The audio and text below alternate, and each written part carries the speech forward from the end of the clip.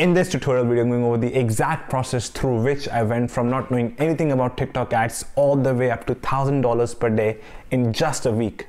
Good day guys, it's Slack here, and in this video I will be going over the exact step-by-step process on how to create your own TikTok ads and my exact ad strategy to test dropshipping winning products. By the end of this video, I can assure you, you will know how to create your very own TikTok ads and then start running these great campaigns to get these insane results for yourself. So let's get straight into it. As you can see right now, I'm currently on the TikTok Ads Manager or Business Manager page. This is the web page with URL tiktok.com/business. This is where you guys actually go on to create your own TikTok account. So you click on Get Started, and then you either could sign up with your phone or with an email address. So in my case, I'm gonna sign up with a email address. My details such as my email address, password, and a verification code which was sent to my email address, and then you click on sign up.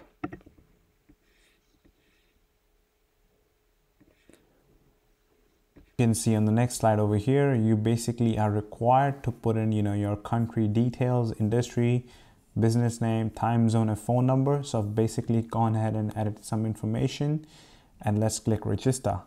On this step over here, it's gonna ask you to send you a verification text. So I'll quickly complete this and I'll see you on the next step. Your Ads Manager and Business Manager, this is the screen you're brought onto. This is a dashboard section for TikTok ads. This is basically where you see your daily expenditure and you can see the results for your overall ad account.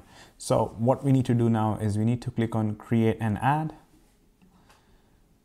This is the part where we actually go on to create those ads for your business. So this, as you can see, this layout is pretty similar to the one which most of us are familiar with of Facebook. So make sure you're in the custom mode over here, so that you can make custom changes to your ads. So number one, you gotta ensure that for your advertising objective, you have selected conversion, as we are aiming to get more e-commerce sales. And once you scroll down, you can create like a campaign name.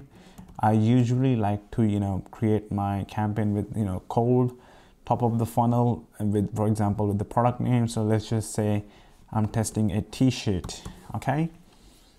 And then you click on to budget, you leave it as it is, it says no limit, and then you click on continue. Now you're in the ads group, which is basically, as the so-called the ad set level of your Facebook ads.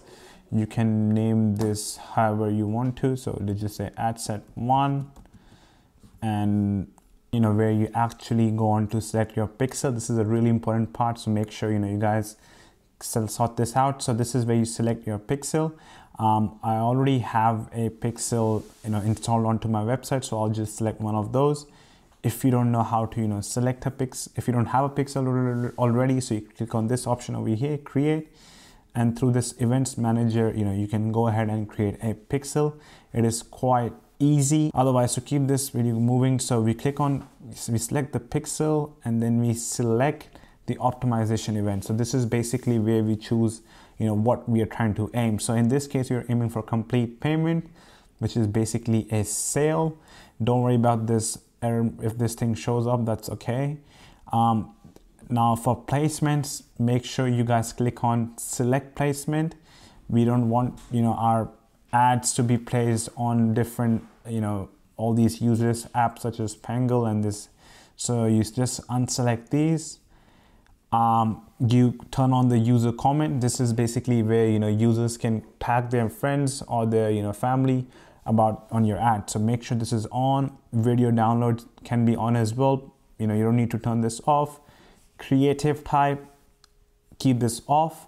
Now this is the targeting part. You can approach this in two different ways.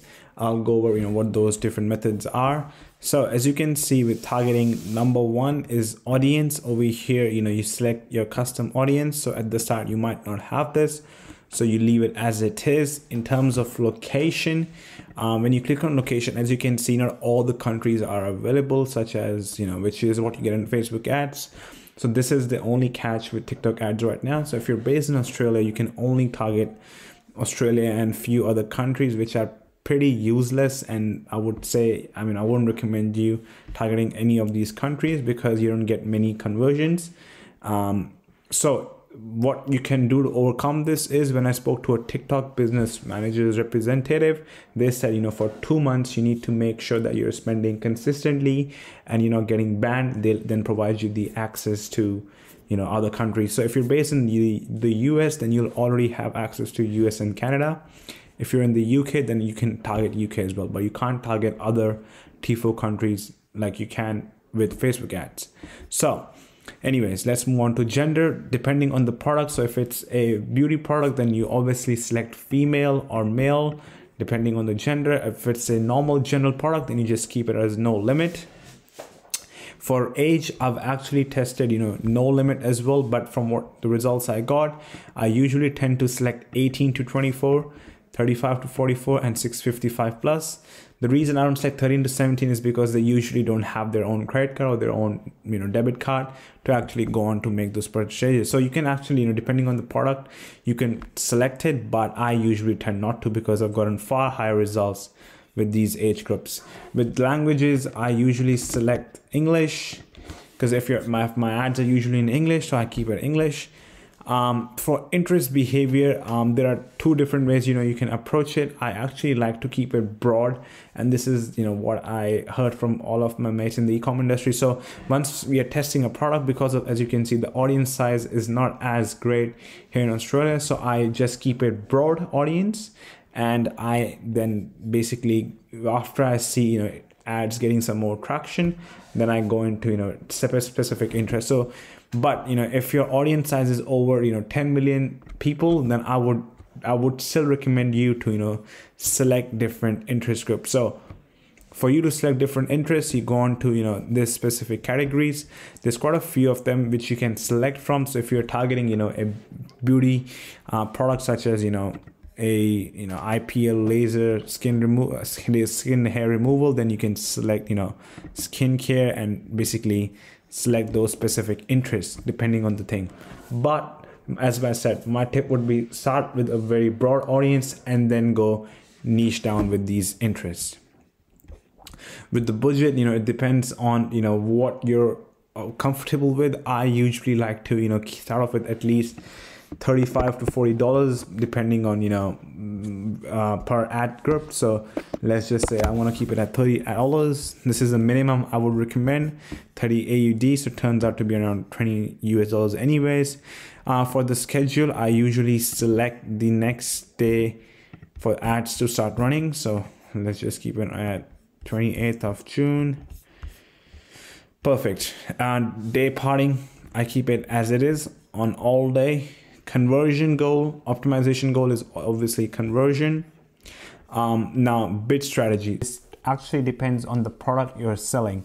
So what I like to do with my bid strategy is, if I'm selling a product worth $60 or, you know, whatever amount it is, I like to keep my bid strategy or my cost cap as 30% of that amount. So if you're selling a product worth $60, then your bid cap would be 30% of that whole amount. So 0.30 times by $60. So this comes up to $18.